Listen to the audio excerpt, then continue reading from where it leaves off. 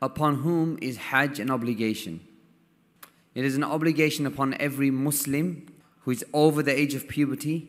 However, if a child under the age of puberty performs Hajj, he attains some reward, and also those who are responsible for him making Hajj, meaning his guardians, also attain reward.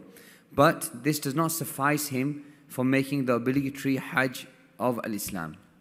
And then the next condition is that the person has to be sane, and therefore the one who is mentally insane or has mental disabilities does not need to perform Hajj. It is not an obligation upon him. And the one who has the ability to perform Hajj. And how do we recognize whether somebody has the ability or not? So this one asks, am I able or not?